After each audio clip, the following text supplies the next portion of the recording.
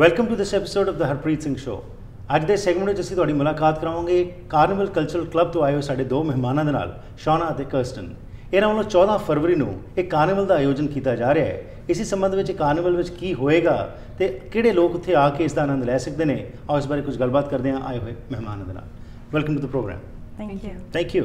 So we'll start off with you. Could you tell us a little bit about the history of these carnivals? What is the history of this carnival?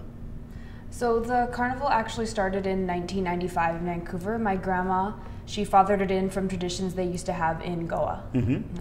So it's always held on the Saturday before Ash Wednesday, which is the beginning of Lent. Okay. Yeah, as the Goan community is Catholic and celebrates Lent, so it's supposed to be the last big celebration before we're meant to abstain.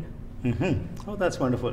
And when we talk about the history of carnivals in Goa, could you take us back into that history? What was the reason for starting these celebrations and how this tradition is continuing?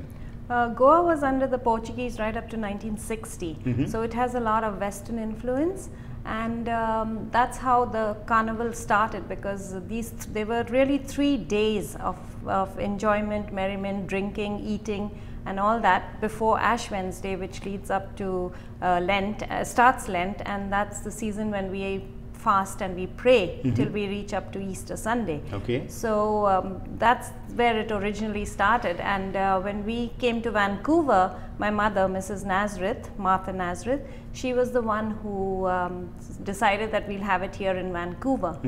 And we did start in a very small hall in Richmond with a few people, the few Goans that are here in Vancouver.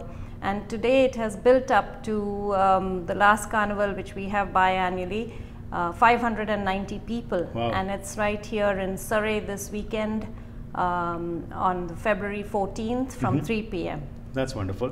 So tell us, in this carnival, what happens? Is just enjoy, drink and be merry, or there are some other traditional performances also? Well, we start the event starts at 3, and then the first thing we do is we have a big parade entrance and celebration, kind of to mimic the Mardi Gras floats. Okay. And then it's at the end of the parade is the entrance of King Momo, who he is the main character, right? And he declares the carnival open. From that point onwards, it's just really trying to make a really fun event and create this kind of community closeness. Right. So there are going to be floats also in this. So what kind of floats? Because we know about the carnivals, what we used to see in India, and especially from Goa. Are those replicas can be seen here also, or are they different here? It just depends on the group. Everyone, they choose to do their own things. We don't want to limit people by our themes. We want people to really be creative and be able to show their talents.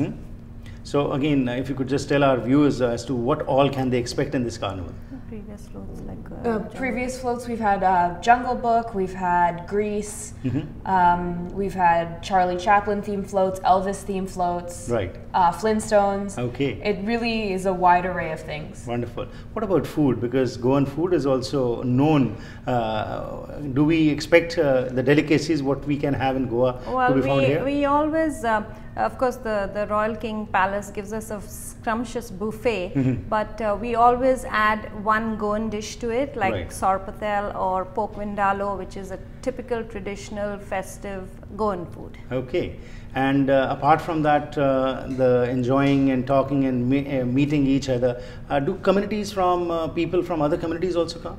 Yes, yes, we have a lot of people from other communities as well. Right. Because even among the float participants, people individually find people from other communities, and everybody joins in. And then, of course, the spectators or the guests who attend the event, they too are very, very diverse in That's a wonderful thing. That's what we stand for, integration, and people from different communities come together, enjoy and celebrate. That's wonderful. And finally, if anybody wants to call you, where can they call you to have some more information about this program? Yes, they could. They could call me if they need tickets. My name is Shauna. My number is 778-995-9567. And Wonderful, Shauna. tickets are still available. We can Okay. still give you some tickets. Okay, wonderful. Thank you and best wishes. Thank Thank you. you.